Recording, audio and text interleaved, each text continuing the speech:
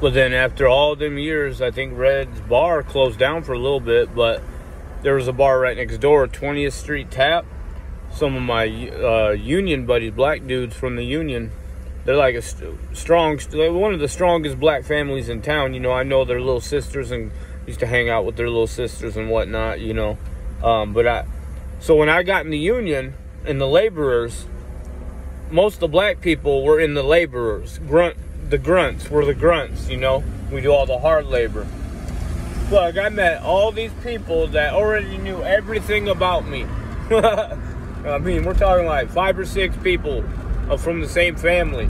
I'm working with them. They know all about me, and I never met them. Like, telling me, oh, I heard, telling me stories about me from years ago. One time, Brenda was a big girl, man. Brenda, that's the kind of woman that you don't want to be in a domestic violence relationship with. That is a big girl. Not like, I mean, strong, tall, like an ox. This woman was like 6 foot tall. I mean, she is a strong, big black woman. You know, she knew all about me. You know, from her niece. And one time she's like, why don't you call up, what's her name, her niece? Why don't you try and get with her? I'm like, man, come on. Man, she already got like 3 or 4 kids.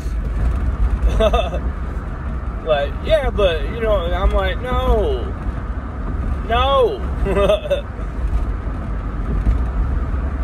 But yeah, that was cool. I mean, they all already knew everything about me, you know? And one of them ended up buying the 20th Street Tap. So that was cool, you know. Always good in there, you know. No problems. So yeah.